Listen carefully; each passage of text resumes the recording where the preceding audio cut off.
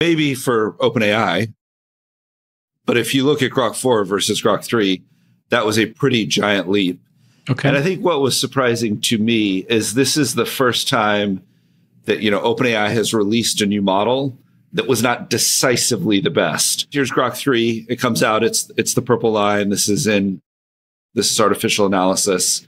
And then, shortly thereafter, maybe 6 to 8 weeks, O3 comes out, and it is clearly significantly better. It's that black dot. And they've had that flex anytime they've been surpassed in the past. And, Google and Grok have surpassed OpenAI at times. What shocked me on the next slide, and I do think some of the loss of talent may be beginning to weigh, but, a big problem in AI is what's called benchmark saturation, which is just these models are getting so smart that benchmarks that were optimized even for, human graduate students are not sufficient to measure their intelligence.